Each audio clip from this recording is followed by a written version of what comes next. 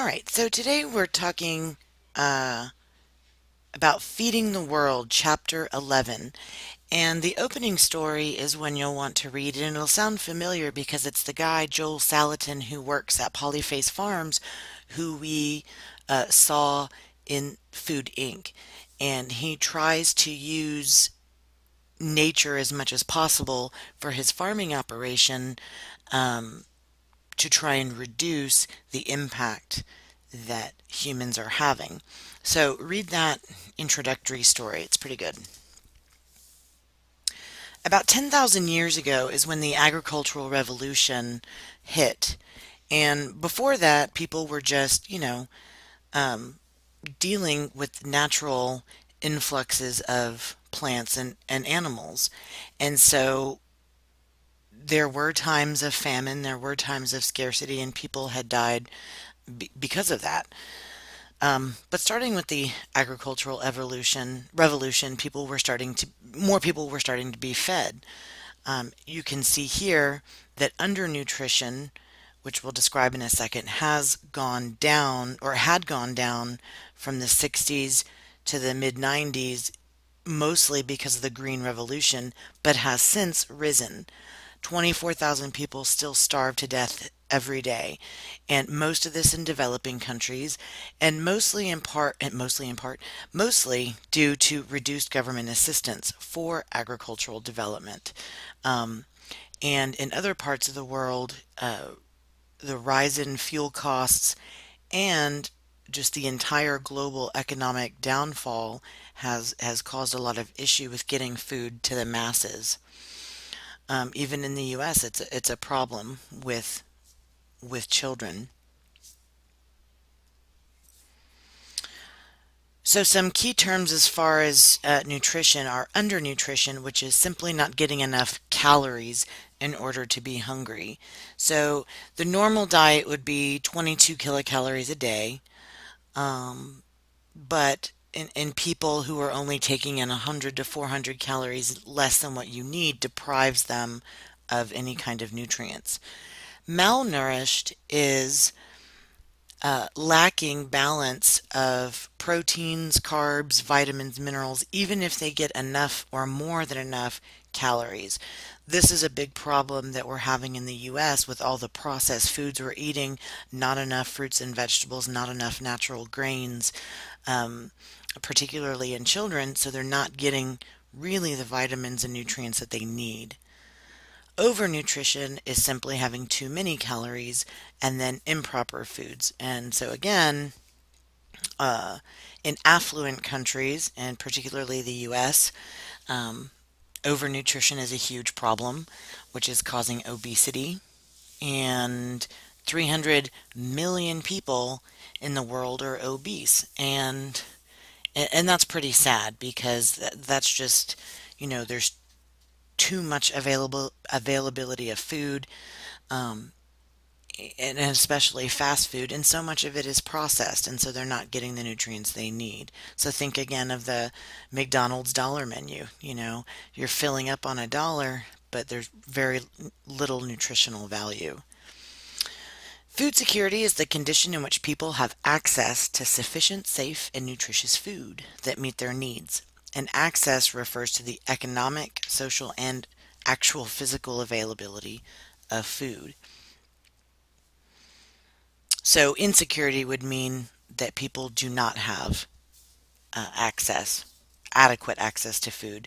Famine is when food insecurity is so extreme that large people will die in a short amount of time, usually due to a crop failure, drought, or political causes.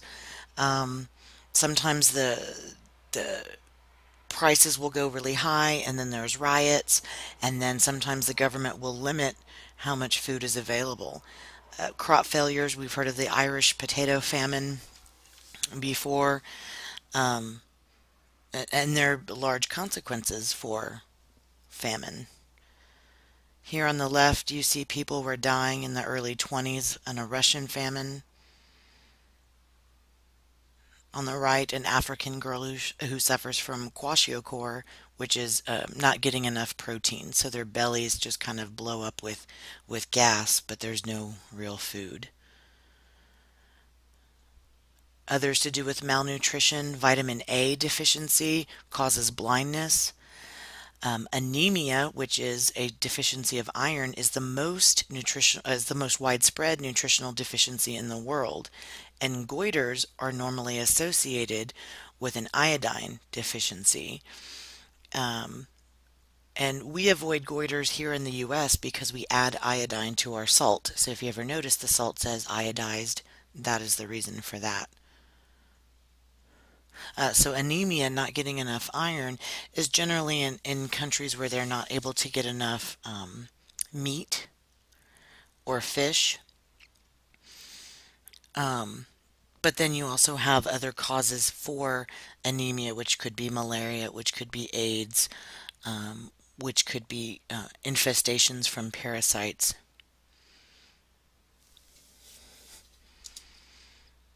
Grains make up the largest component of the human diet globally.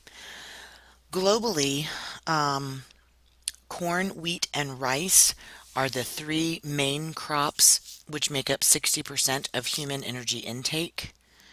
Meat is the second largest, and meat would be livestock and poultry. Generally, as a country increases in their economic growth, people will tend to eat more meat and add them to their diet. So typically, developing countries don't have as much access to meat and can't afford them. So hence they don't eat a whole lot of it. Soy is also another crop that's pretty big, but I'm guessing that's number four after rice. This is simply showing you how globally the United States eats more meat than most countries, but meat has gone up as part of the Industrial Revolution.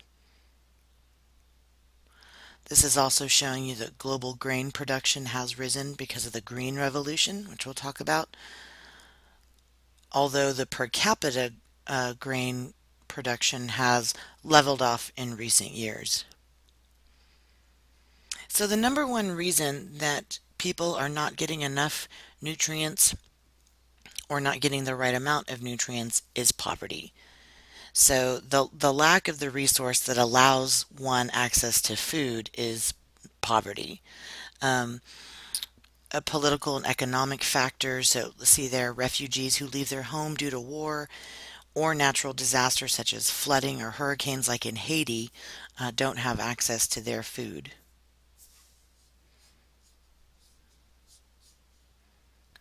One of the biggest problems, though, that not enough people are getting access to food or getting the food is because so much of the crops and grains that are grown globally is fed to feed livestock. I mean, is grown to feed livestock. And in the US, our two largest crops, corn and soybeans, are primarily used for animal feed. So, there's a low energy transfer there because it takes a lot of crops to feed those beef in order to get, that energy back. So it's possible that if we cut back on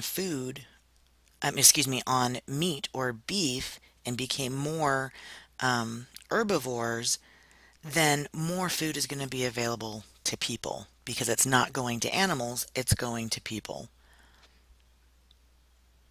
To feed everyone in the future, we will have to put more land into agricultural production, improve crop yields, reduce consumption of meat, harvest more fish, or a combination of the above. With more food comes more people who require even more food production, and that is a positive feedback loop. So once the Industrial Revolution took off, farming became more mechanized. So more machines, fewer people. So less cost for labor, but more fossil fuel energy was being used. So that's obviously going to be a detriment to the environment by using so much fossil fuel. But at the same time, when it was getting mechanized, more food was being able to be collected and all at once. The problem that we saw at the end of Food Inc. was the energy used to get that food from store to your plate. And an average food item takes 1,500 to 2,000 kilometers um, worth of traveling from the farm or wherever to your kitchen. That is a lot of energy going on just to get some food to you. And that was one reason why I had used the strawberries example from Poteet, was that strawberries are, many are grown just 25 minutes outside of town, and yet the strawberries we're getting here in town are from California. Now I understand that not so many um, growers in Poteet can provide for all of the HEBs in San Antonio, but certainly they could go to some stores. And I have yet to see any Poteet strawberries in my stores, even on the, west side of town or southeast side of town where Poteet is closer to. So that was one thing that we need to think about as consumers is trying to buy locally so that it doesn't have to travel as far, and you're giving local farmers more business. So how did we get to the point where um, we were so highly dependent on fossil fuel and we were growing all these uh, crops so quickly and in such abundance? Well, that's due to the Green Revolution. The Green Revolution started um, in the 60s and, well, I guess the 40s, sorry, the 40s, where new management techniques were used along with fertilization, irrigation, and crop varieties, which would include GMOs. So all of these new things increased food production dramatically. So Norman Borlaug won the Nobel Peace Prize for increasing the world food supply. He did this because he developed strains of wheat that produced higher yields, so more wheat, disease resistant, and so due to this, world grain production had doubled due to his discovery. So by the 1990s, um, grain production had increased so great, mostly due to mechanization. So when you're farming, you've got to plow the land, you got to plant it, you got to keep it wet, so irrigate it, you got to weed it out, you got to protect it from pest, you got to harvest it, and then you have to get ready for next season. So there's a lot of work to be done that goes into farming, and machines can do it faster and in bigger quantities. Not necessarily better than a person, but that's why they were using more machinery. Then they also started to go to um, just solo crops or monocropping, which I'll talk about again in a second. That way they could harvest a giant area of land all at once and not have to worry about another crop being in the way. So since mechanization really started, they've been able to harvest more grain um, all at once. With irrigation, now it's good and it's bad. Irrigation has been able to bring water to places where they might not have to crops where they might not have been grown otherwise. So an example that they gave you in the text was in California, where there used to be a desert, they started irrigating it and is now a producer of fruits and vegetables. But think about that.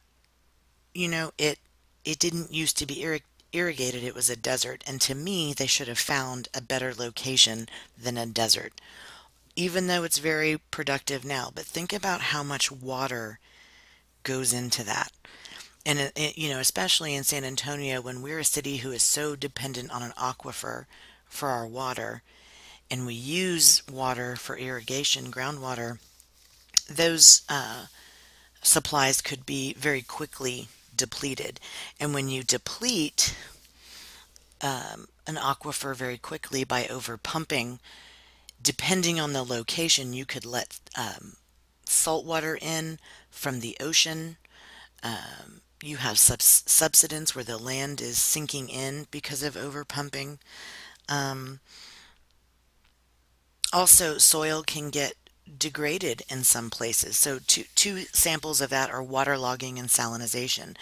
Waterlogging is when you've irrigated a location and it ends up sitting in water. So the roots just basically drown in the water because the water doesn't go anywhere, and then the roots can't get the oxygen.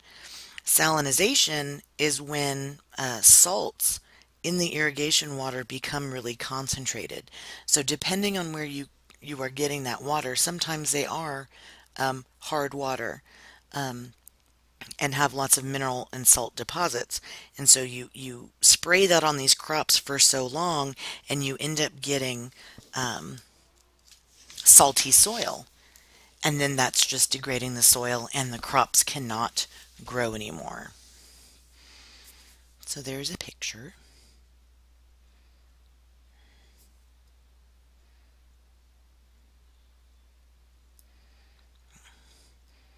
I used to have a picture of salinized soil, and I don't have that anymore. But what you'll notice that because it'll have like this real thin white layer on top of the soil, and that's the salt. Um, Part of the Green Revolution was also adding fertilizers, and there's two types of fertilizers. There's organic and inorganic. And of course, from the perspective of an environmentalist or a really good sustainable farmer, you want to use as organic as possible and not synthetic. So organic matter is typically animal manure that has been allowed to decompose, and they spread it over the crops. And so those will return naturally some of those nutrients that were removed when the crops were harvested in the first place. Inorganic fertilizers are also called synthetic, and that's when they are made uh, commercially in a factory. Um, so that's giving them the nitrogen, phosphorus, and potassium that soils need. It's just man-made or synthetic. The problem with that is that you have to use fossil fuel energy in order to produce or manufacture the synthetic fertilizers. Um, Also, if you're using too much in an area that may not need it as much, it can be carried off in the runoff water. And in that runoff water, that can lead to eutrophication. We've talked about that before. Too much nitrogen or too much phosphorus in water can lead to over nutrients.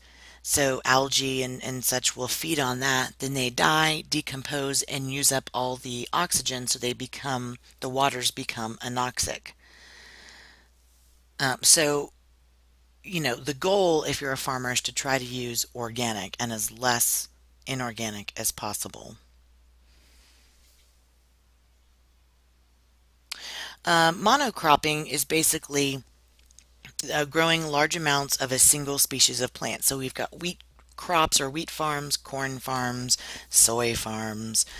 Um, One of the benefits is because you can use your machines to gather all these plants at once and to harvest them all at once, not having to worry about another crop. But when you harvest a crop all at once in one large area, it exposes that soil to the elements, so it could be very easily eroded or degraded, particularly if you're in a windy area or a very rainy area. Look at what happened with the Dust Bowl in the 30s.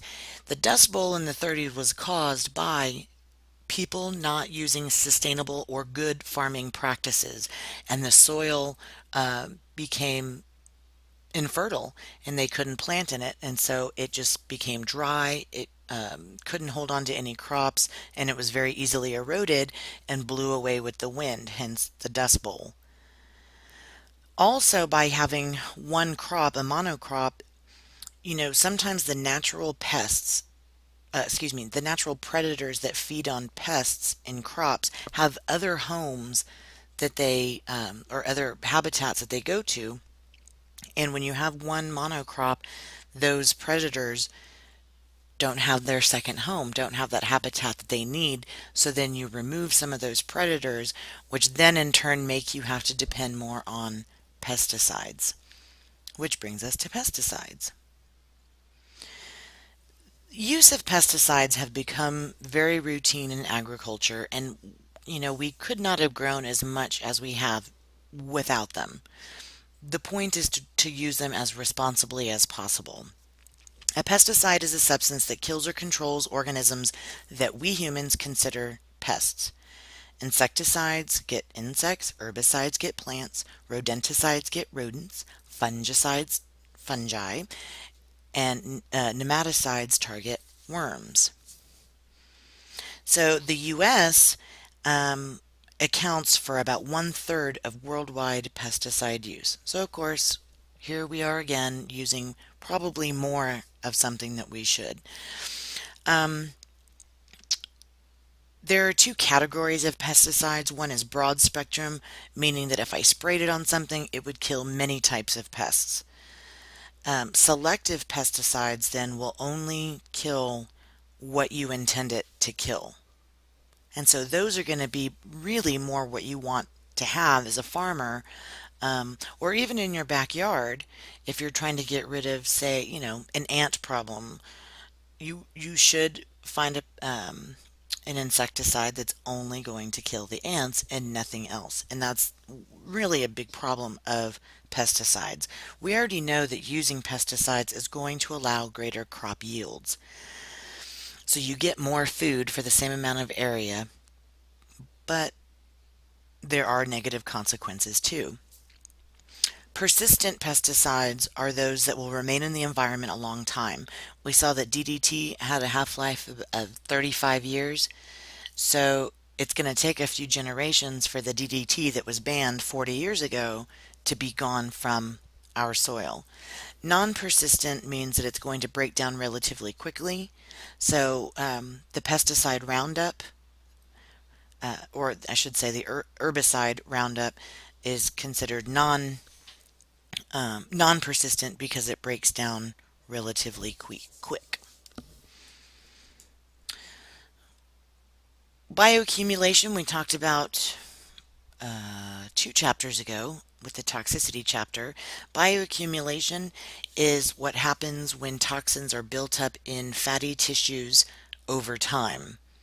Okay. The example was DDT, and what happened was, as the DDT was sprayed on crops, there would be runoff into the water. Plankton ate the DDT, small fish ate the plankton, larger fish ate the smaller fish, and predatory birds ate the large fish. So by the time that it got to the bird, there was a lot of concentration of that DDT, and it caused their eggshells to be very brittle and thin, so that baby birds weren't being born, so there was a decline in the population. So as the pesticide moves up the food chain, which is biomagnification, then it will accumulate in large quantities at the top of the food chain. One issue with pesticides also is resistance. Over time, and it makes sense that if you're using a certain pesticide and it works to eradicate that pest, over time some will develop a resistance, just as you could develop a resistance to certain antibiotics. I was given the Z-Pak, that 5-day antibiotic so many times when I was a child. Now when they give it to me, I tell them not to because it doesn't work. I've just become resistant to that particular antibiotic. And so the same things will happen with pests and pesticides. So once a pest becomes resistant to the pesticide, then it's up to the farmer to get another one, a new pesticide, and then over time that pest will resist that pesticide and it'll keep going and going. So the pesticide treadmill is another example of a positive feedback loop.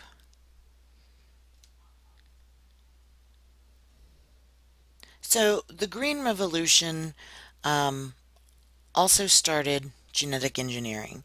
And there are some good things with genetic engineering, there's no doubt, but it's just also some negatives. Benefits, obviously, when you are um, being modified to increase your output of seeds in a plant, you're going to get greater yield and hopefully better quality because what scientists are doing is manipulating those genes to produce organisms with all those desirable traits.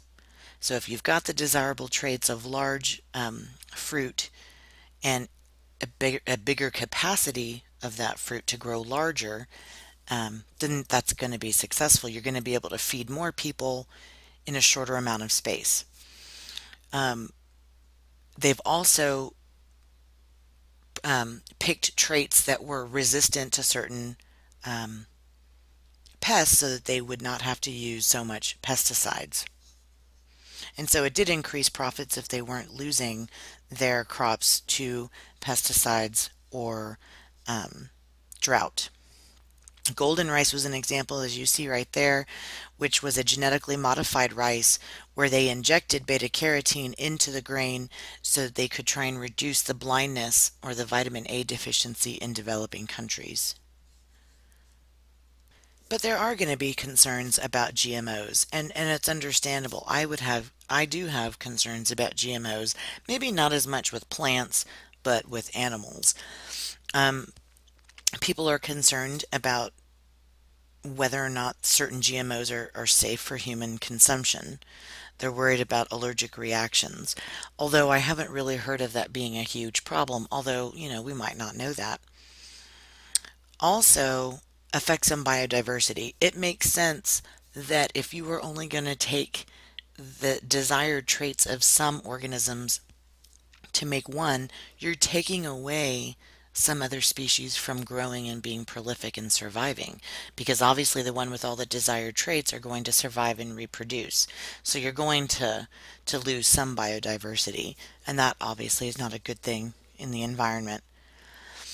Um, the regulation of genetically modified organisms. You saw a clip of that of the litigation of that in the movie Food Inc., where companies did not see it necessary to label their products that it contains GMOs because they didn't want to um, instill fear in people. They didn't want them to not buy the product because they would be afraid because they didn't know what GMOs were. And my opinion is still about that. Well, then educate them on what GMOs are. If what they have is, in there is a grain of rice that, it is helpful to the world in that you're growing more rice to feed more people in a smaller amount of space, then that's a good thing. Um, but there are so right now there are no regulations as far as labeling a GMO. So if you did not want a GMO at all, then you would want to go buy organic because organics do not have GMOs. Farming methods. So conventional agriculture is, um, which is today's methods, are industrial agriculture where labor is reduced and machinery is used. So heavy reliance on fossil fuels. Traditional farming is, the old school farming, what we used to do in the days where the humans tend the land and the humans harvest the crops and get them ready, and take out the seeds and separate them from the rest of the plant. So much of the developing world still uses that. Shifting agriculture is used in areas with nutrient poor soil. So what they'll do is they'll plant a crop in an area for a little while until they've used up that crop, the soil's fertility for using that crop, and then they'll go and move to another area and repeat the process. Nomadic grazing is when you move your animals to find productive feeding grounds. So they'll feed on the grass for a little while and then they move on. And then the other land is allowed to recoup and the grass can grow back again. So often what has happened, like I said with the Dust Bowl, when you plant a crop and harvest it over and over and over again and not allow that soil to recoup and get some of those nutrients back and just recover from the strain of the harvesting, the soil is going to go infertile. It's not going to hold on to the nutrients, so therefore it's not going to hold on to the roots of plants, and it's basically going to become dead. And you've seen probably really dead, dry, useless soil that lacks color. Um, well, that's part of desertification when they've used soil so much that they cannot be productive. And so here's a map that just shows you um, where desertification is becoming a big problem. And northern China, although it's not in there yet, northern China is having issues um, because of their, trying to feed all those people. So sustainable agriculture is a goal, and that's when you're feeding uh, the world's population without destroying the land, without polluting the environment, and without reducing biodiversity.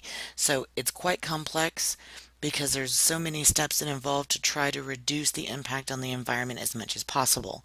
Intercropping is one way of trying to sustain the land, and that's when you plant two or more crop species in the same field at the same time. So, for instance, you could plant corn, which needs a lot of nitrogen, and you can plant it alongside peas, which actually fixes nitrogen because it's a legume, and legumes are the nitrogen fixing crops. And that reduces the use for a nitrifying fertilizer for the corn. Crop rotation is when you're rotating crops from season to season. So with the corn and peas, if I'm only going to do a monocrop, well, then I would plant corn one year and then I would plant peas. Actually, I would plant peas first since they're nitrogen fixing. So it has all that extra nitrogen in the soil, and then I plant the corn in there. So again, less fertilizer is needed. Intercropping with trees is called agroforestry. And so you see in that picture there that there are crops planted with trees around. So the trees can act as windbreaks that catch soil that might be blown away so it's not eroded away. And then it also gives fruit and firewood to the farmers. Lastly is contour plowing, and that is when you can see in that picture there that they plant and harvest their crops parallel to the contours of the land. So that does reduce erosion, particularly water erosion, so that you don't have big landslides. Almost done. No-till agriculture is, well, not tilling, because when you plow and till the land, you're turning the soil upside down, you're killing weeds, which that part could be good, but when you're breaking up the soil, you're also breaking up the soil that was attached to plant roots and keeping those plants um, in place. And so when you till and you're moving that soil around, you're just really disturbing the soil. So no-till agriculture is basically leaving the crop residue in the field. So you see here that this is a soybean crop, and they left the residues of a corn crop left over from the previous season. So they'll just plant the crops in between the residues. So it reduces emission of CO2 because the soil undergoes less oxidation from not moving it around. Because remember, if you were going to build your own compost pile, you have to constantly oxygenate and aerate the area, which is moving around the soil, and so that contributes to CO2 being released. Integrated pest management is a real careful plan used by farmers to try to minimize how much pesticide they are going to use. So again, with crop rotation, maybe they won't have to use as much pesticide depending on the crop. Planting pest-resistant crop varieties, so that would be a GMO, but then that at least reduces the use of pesticides, whether it be synthetic or organic, creating habitats for predators. So if predators for the pests have some place to go, then less pesticide is needed to spray on the crop. And then limited use of pesticide. Maybe you don't need to use a crop duster, the plane, and spray pesticide all over the crop. Maybe you only need it for a little bit or a little location. So, integrated pest management is is a method that does take time because farmers need to really see what's out there in their crops, but it's much easier on the environment. That's just showing you um, before farmers would be trained with how to use integrated pest management. Notice afterwards they didn't use as much. And when it came to their harvest, they actually had more crop to harvest after they learned the ways of IPM. Organic simply means crops are grown without synthetic pesticides or fertilizers. Now, notice that means synthetic pesticides or fertilizers.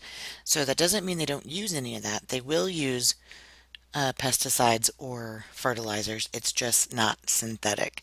And so over the last few years, organic has been getting bigger as far as its popularity, but it's still for now going to be more expensive because organic farmers tend to have smaller crop areas, smaller farms, um, and they use more conventional farming practices, which means their labor costs are higher, um, and so they'll have to sell their products at a higher price in order to get back some of those costs. CAFOs you saw in Food Inc. I don't like them, but that's where we're getting most of our food. Oops. I don't know if I can get this. Harvesting of fish and shellfish. So a fishery is a commercially harvestable population of fish within a particular ecological region. Sometimes it's hard to capture fish because fish do not belong to any one particular country since they will swim various places throughout their life. So no country really has an incentive to protect their fish stocks because the ocean don't belong, I mean, because the fish don't belong to any one nation. And so tragedy of the commons um, is highly exemplified in fish and fisheries.